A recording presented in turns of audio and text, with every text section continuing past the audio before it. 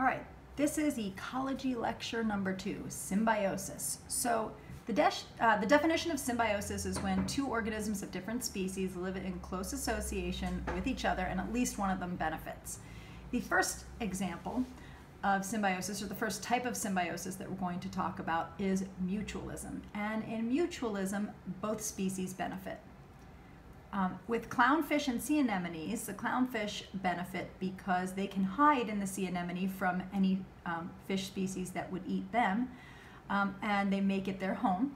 And it's a good home because the polyp form of sea anemones have stinging tentacles, and so other fish can't get into the sea anemone to eat the clownfish. Now the clownfish can survive in the sea anemone because they have a layer of mucus covering the surface of their scales so that they themselves cannot get stung by the sea anemone. Sea anemones are actually cousins of jellyfish, which you may have been stung by.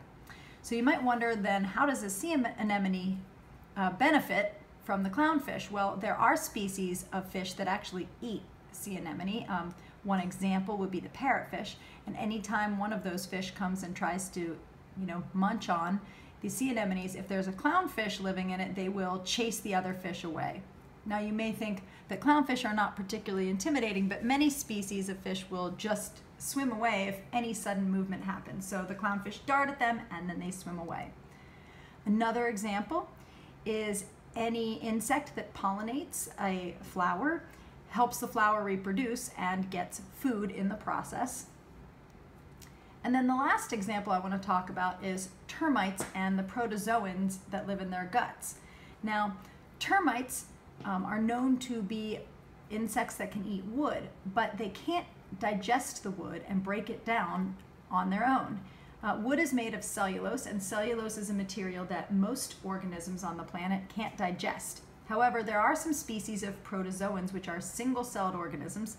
They're more complex than bacteria, but they are still single-celled organisms, and they have a true nucleus and membrane-bound organelles. So they're not they're not a bacteria. They are eukaryotic cells, which you may not be familiar with that term yet, but we will get back to it at another time. But the protozoans actually can break down the cellulose into sugar. So the termite, by giving the protozoan a place to live, and the termites deliver the wood right to the protozoans digest it and share the sugar with the termites. So in this case, they both benefit. You may wonder, how do the protozoans get inside the termite's digestive system? Every time termites are born, the mother termite spits in their mouth, and the protozoans in their saliva end up in their baby's guts. Kind of gross, but really cool. The next type of symbiosis is referred to as commensalism. This one is the hardest one for students to remember. I think most people can figure out mutualism and parasitism, but with commensalism you have a plus for one and a 0 for the other because the other one is not affected.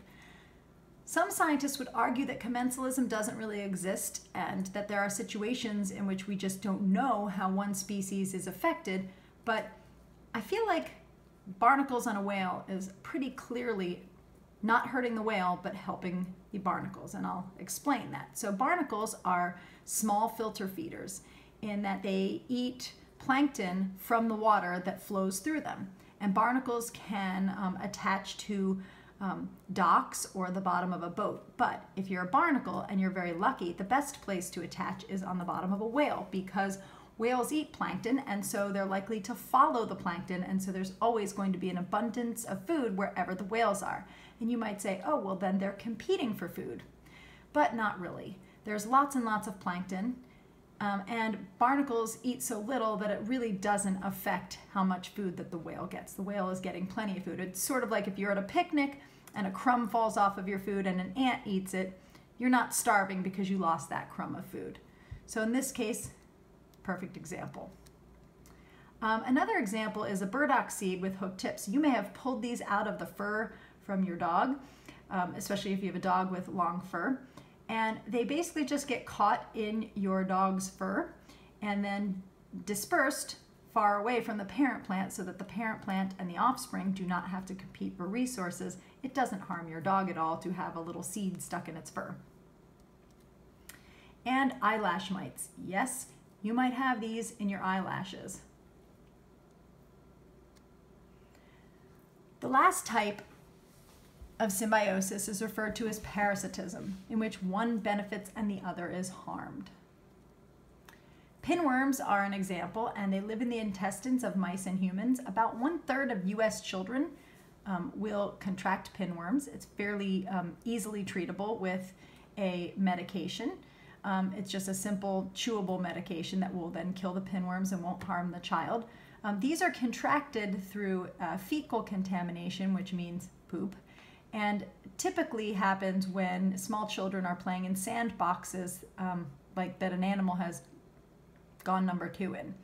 So the best way to prevent your kids from getting pinworms in the future is to make sure that when you get a sandbox, you get a lid for it and keep it covered when you're not using it.